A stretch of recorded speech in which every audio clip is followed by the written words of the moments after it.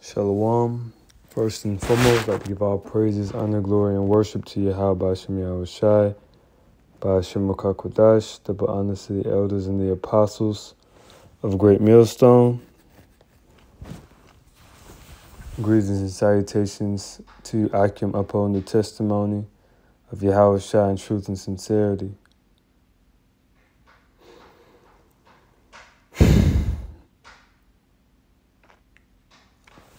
See, we're competing.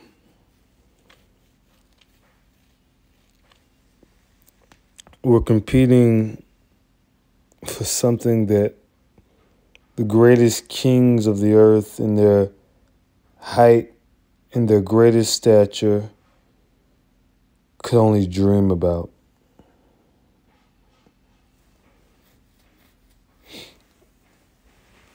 We're competing. When I say competing, we're running, we're endeavoring to literally, and when you really think about it, it's almost fictional, but it's not. It's as non-fiction as it gets. We're literally competing and endeavoring to be joint heirs with Yahweh Ba'ashem Yahweh Shai. Wow, indeed.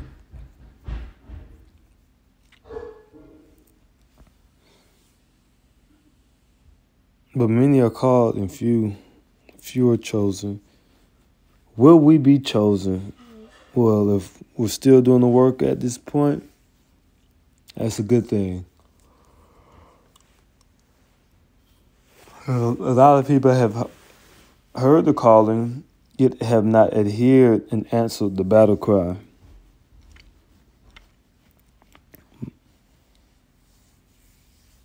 And why is that? One might add.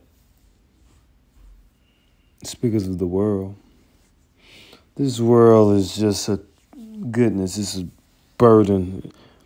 It's a terrible thing with all forms of temptation and distractions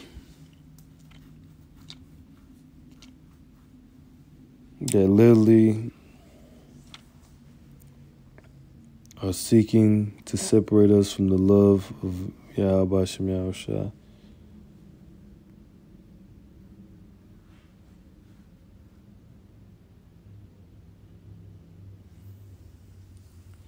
This is the book of 1 John chapter 2,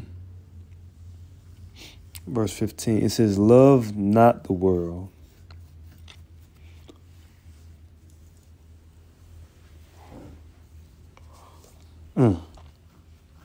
Now, the world that is not to be loved is the society of the Roman Empire, which we currently are living in the revival of.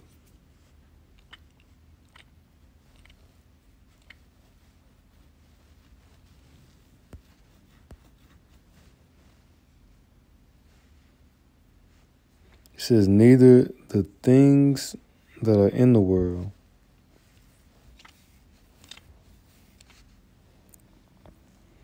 if any man love the world, the love of the Father is not in him. And what are the things in the world? Verse 16, it says, for all that is in the world, the lust of the flesh, woman, material substances, popularity, acceptance among personnel and people,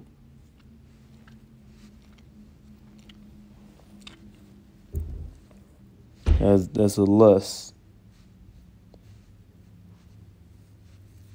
And it's the lust of the eyes. What this world has to offer, being on that hamster wheel, just keep trying to do this and do that. Not saying that you can't, level up in the spirit, or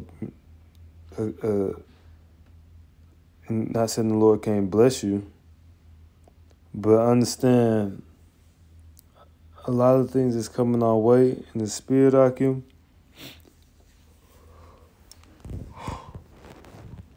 are meant to deteriorate us, even if it looks pleasurable. You got to consider the end of the matter when dealing with these things,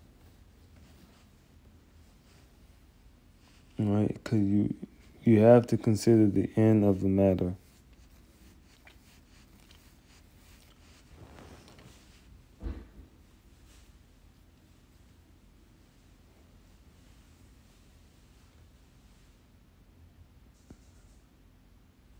Verse 17. Pardon me. It says, "And the pride of life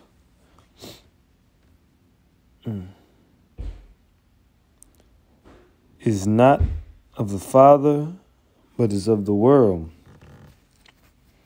And the world passeth away." This world is going to pass away. So if whatever you have in this world, the scripture says, flesh and blood cannot inherit the kingdom of heaven, the kingdom of God. And that flesh and blood, literally, of course, it can't go up there with the heavens at his coming. But that flesh and blood is a representation of sin.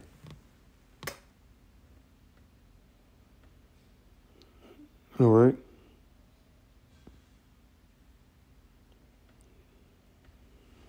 Okay. Let's see here.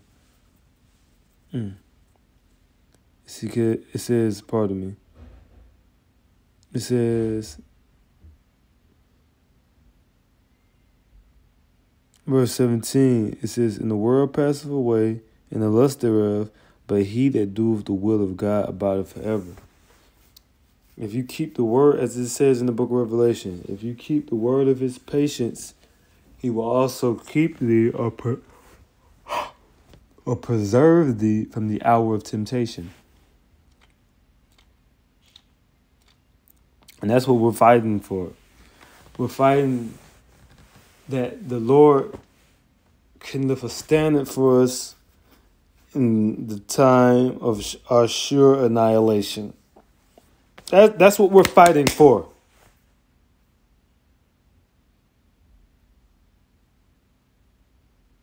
We're fighting for the King of the universe on his behalf.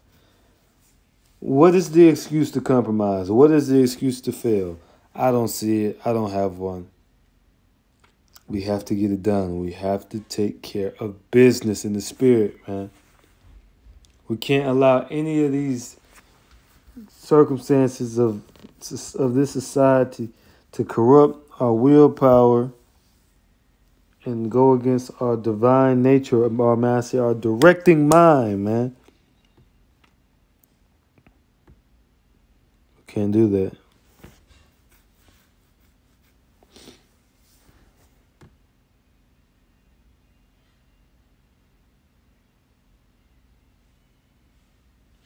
Let's see here. Let's go to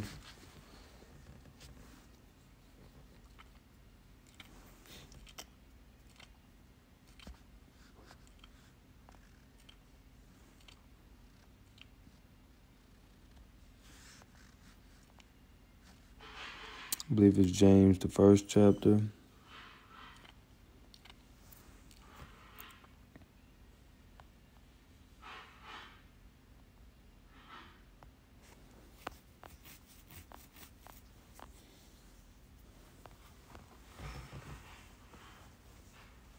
Let me see.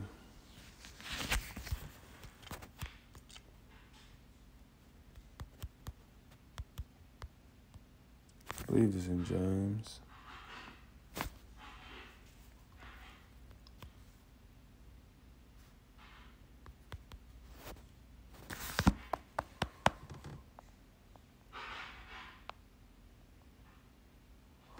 Damn, I thought that was in James. Let me see. Pardon me.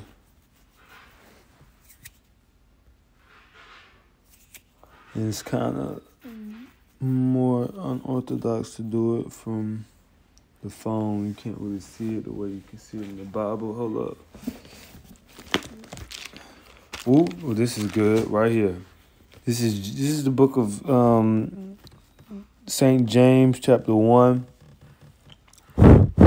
verse 6. It says, "But let him ask in faith, nothing wavering, for he that wavereth is like a wave of the sea, driven with the wind and tossed." And you don't want to waver. You don't want to fluctuate. You want to be durable. You want to be consistent. All right, and that's in your good works, your charity. Because I mean, it's cool that we do something today or we've done something yesterday. But what about tomorrow? You know, if we're doing the right thing yesterday, but do the wrong thing tomorrow, we're going to be judged for tomorrow. So it's an ongoing, mission. Now, of course, in the kingdom, we're going to be at rest. But right now, we're doing, we're making our calling and our election sure. It says, "For let that man think that he shall receive anything of the Lord. A double-minded man is unstable in all his ways." That's why it's important to have a confidence, but not in a vain thing, but a exerciser of truth. That's the best way for me to put it. And not inconsistent, but consistent.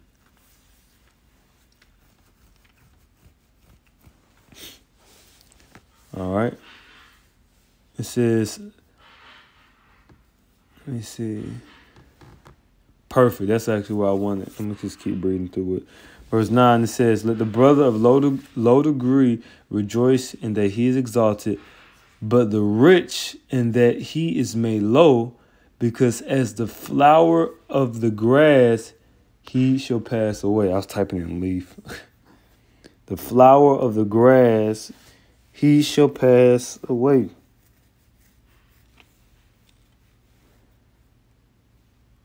So you see how we're in the fall season, and you had leaves on these maple trees and these different, these different trees, and now they're falling and they're withering while the tree is still standing.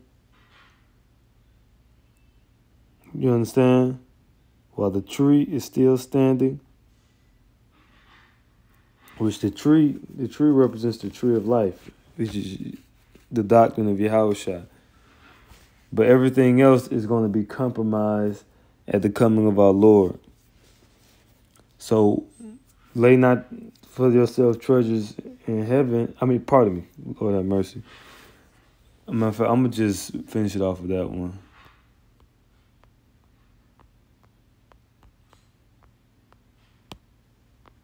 Goodness sake.